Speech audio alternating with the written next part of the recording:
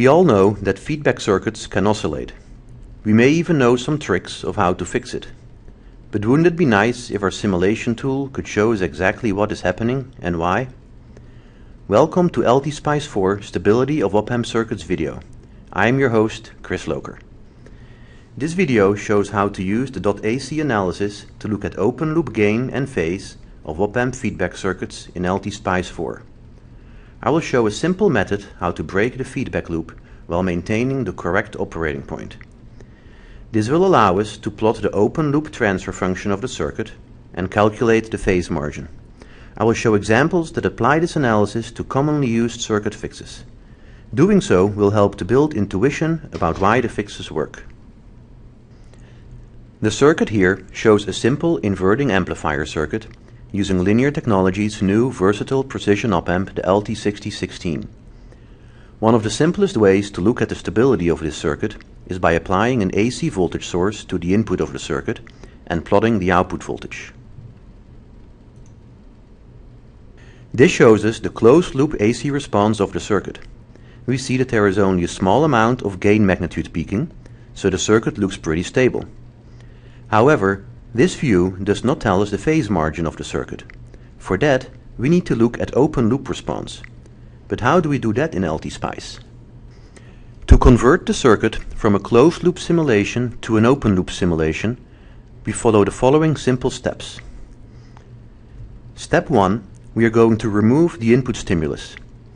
That is because we want to look at dynamics around the feedback loop itself and not the response from input to output.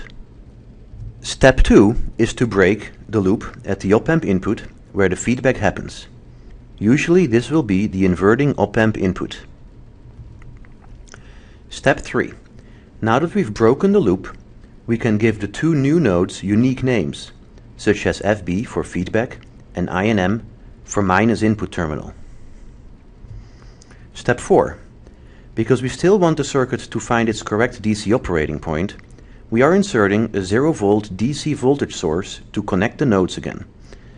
That's right, we just disconnected it, but now we are connecting it again using a voltage source. This makes sure that DC-wise both nodes are the same potential, so that the circuit finds its correct operating point. Step 5, and this is where the magic happens. We now give this voltage source an AC stimulus of 1. Doing so forces the difference between node FB and node INM to be 1 in the AC analysis, but it does not force the ratio. In fact, the ratio of FB to INM will be determined by the circuit itself. The properties of the op-amp will determine how much the out node changes relative to the input node. The properties of the feedback network, in this case a simple resistor divider, will determine how much node FB changes relative to the out node. We now run the .AC simulation command in the usual way. But instead of plotting just one node, we are going to plot the ratio of the feedback node FB to the input node INM. There are various ways to do that. One way is to go to the plot plane, right-click, go to Add Trace, and type the expression into the expression box.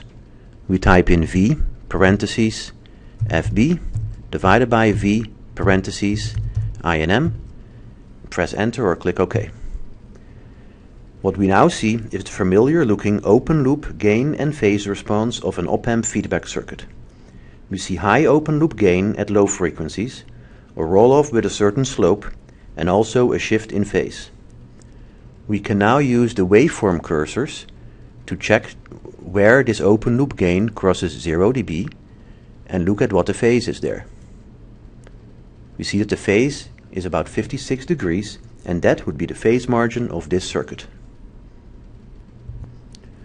We will now apply this technique to an example that I hope will be instructive. Let's say that this op-amp circuit is asked to drive a capacitive load at its output of 750 picofarad. I am using the .step parameter command to compare the circuit's loop response with and without the large capacitive load, and then I run the AC analysis.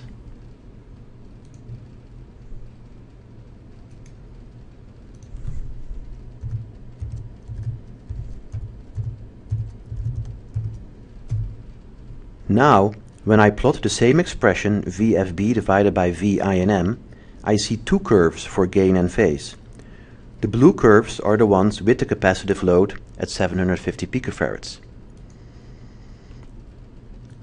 I can toggle between the two curves using the up and down arrows. I can now see exactly how little phase margin the op-amp has with the large capacitive load.